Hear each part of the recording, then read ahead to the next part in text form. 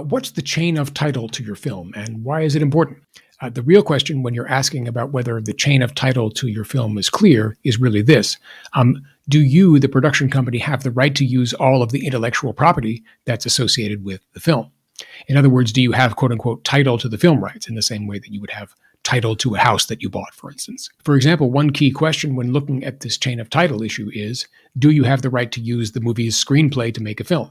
If you don't have the right to use the screenplay, or there's some sort of ambiguity in the legal paperwork surrounding the screenplay, that means there are problems with the chain of title. I guess there's a break in the chain of title, you could say. The moment this matters most is when you're trying to get distribution for your film. Your distributor is going to want to make 100% sure that you, the production company, have all of the IP rights that you need in order to make the film. The reason is that the distributor doesn't want to get sued or be threatened with an expensive lawsuit later on. For example, if you forgot to sign a contract with your screenwriter saying that you have a right to make a movie based on their script, it's possible that the screenwriter could come back after the movie is distributed and say that you used their creative work without their permission and they're entitled to some kind of damages award, some kind of share of the profits from the film. And if the screenwriter wins the lawsuit and gets a big award of damages from the distributor, that could wipe out the value of the investment that your distributor has made, all of the time and money that the distributor has spent trying to get your film out there. So that obviously would be a bad outcome. That's why the distributor is going to do some due diligence on your film by looking over all of the contracts that you've signed in relation to your film to make sure that you've got all the IP rights or intellectual property rights that you need in order to make the film. So that's why the chain of title is important. But how do you make sure that the chain of title is clear or unbroken, I guess you could say? Before we get into that, a few obligatory disclaimers. First, this isn't going to be legal advice. This is just purely for your information. And that's because if I were going to give you legal advice, I would need to understand your particular circumstances and your specific needs. And right now, I'm just a random lawyer talking to you on the internet. Second, this video is going to be about issues of U.S. law. So if your film was made outside the United States or your production company is located outside the United States, this may not necessarily apply to you. And finally, if you find this content helpful, please like this video and subscribe to this channel so I can keep giving you this kind of educational content in the future. Anyway, let's get back to how to make sure your film has a squeaky clean, unbroken chain of title. I'll go through the various phases of film production and talk about how to do that at every step of the way. So let's start first with pre-production. Making a movie, of course, starts with a script, and the script starts with a writer. You and the writer are going to need to do a little work to make sure that your production company has the right to use their script to make the film. The first thing that the writer is going to have to do to ensure a clear chain of title is to register a copyright in the script with the U.S. Copyright Office.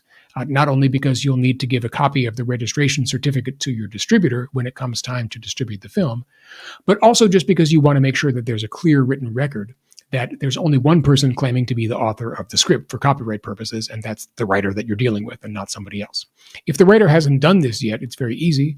All you have to do is go to the Copyright Office website at copyright.gov/registration, and the website will guide you through the very easy steps of registering a copyright in the screenplay. The writer will just have to pay a $60 fee and upload a PDF of the script and give a little bit of detail about their contact information.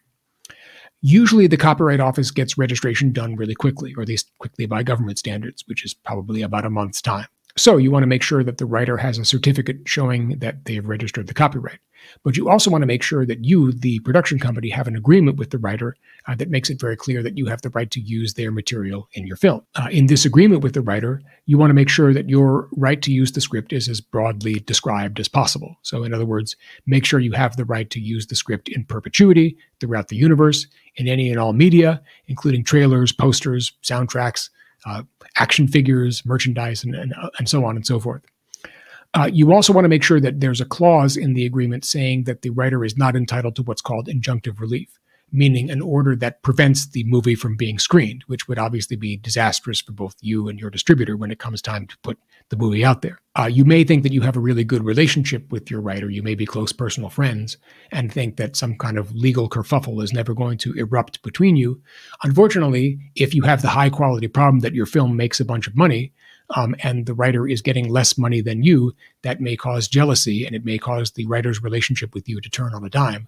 Unfortunately, I've seen this happen many times that these kinds of what seem like ideal friendships are broken up when it seems like one party is making a lot more money than the other on a business deal. So perhaps, unfortunately, you want to make sure that your contract protects you very thoroughly in that situation as well. Finally, when it comes to the script, you want to make sure that if you're paying your writer in exchange for getting the right to use the script in your movie, that you maintain the proof of payment. In other words, you keep the receipt for the payment that you made to the writer, which is something that your distributor is probably going to ask for too. The next thing that's important for pre-production purposes is to make sure that the right to use the screenplay is assigned to the proper entity. So for instance, if you and your writer sign an agreement saying that you individually have the right to use their script to make a film, but you later create a production company to make the film, you want to make sure that you have an agreement in which you, the individual, assign your production company the copyright and or whatever intellectual property rights you received from the writer. In all likelihood, it's going to be your production company, not you individually, who ultimately signs an agreement with the distributor. In fact, that's much better for optics purposes. The distributor is not going to want to sign a contract with you, Joe Johnson, or whatever your name might be, individually. The distributor is going to feel much more secure signing an agreement with Joe Johnson Productions, LLC. But wait, there's more to be done in the pre-production phase. Ideally, if you have the budget for it, you're going to want to have someone review your script and see whether it could potentially infringe the intellectual property rights, the copyright and trademark rights and so forth of any third parties. This is often done by way of what's called a script clearance report, which is something that distributors and insurers will likely require you to do. To do this report, you're going to have a vendor review your script and look for any instances in the narration or dialogue that might give rise to some type of legal risk. For instance, if you write a script saying that there's a clip from the movie Easy Rider playing in the background of a shot, let's say it's only playing for 15 seconds with no sound. Theoretically, I mean, despite the fact that that's going to play a very small part in your film, it still is a copyrighted clip, and therefore it's going to give rise to concerns about copyright infringement. It's possible that a court might consider that clip to be fair use because of the short length of time for which it's played and the fact that, it's probably not going to be what draws audiences in to see your film, this 15-minute silent clip from Easy Rider. But you can never know with 100% certainty whether a court is going to hold something to be fair use because it's such sort of a vague and wishy-washy doctrine. So it's important to identify those instances where the script of your film might present some sort of legal risk. And if you need to, address those issues before you actually start shooting, which of course is going to be a lot more affordable than having to do reshoots or try to edit around the offending part of the script once the movie is actually shot. Now let's talk a little bit about chain of title issues that can come up on the financing side of producing an indie film. Suppose that you get a loan to make your film, and the collateral for the loan in the promissory note or whatever document governs the loan is all of the assets of the production company. One thing that you might not realize looking at a document like that is that all of the assets of the production company are going to include any copyrights that are held by the company, including any copyrights that are associated with the screenplay and the film. And that means that if your production company doesn't make the loan payments, that the lender is going to be able to take the copyrights that are associated with the film, which obviously would be a bad outcome. If you take out a secured loan like this, that's something that you may end up having to disclose to your distributor, which may affect their willingness to help you distribute your film due to the legal risk that creates for them. So that's something that you should keep in mind when you're pursuing various types of financing for your film. Next, let's talk about how to make sure the chain of title is clean during the production phase of the film, that is, when you're actually shooting the film. One important thing to realize is that all of the agreements that you have with your cast and crew are actually considered to be part of the chain of title. And that's because every cast and crew member, generally speaking, has the right to control who can profit from the use of their image and likeness. So in the sense, they own intellectual property as well that needs to be licensed to you to permit you to make and distribute the film.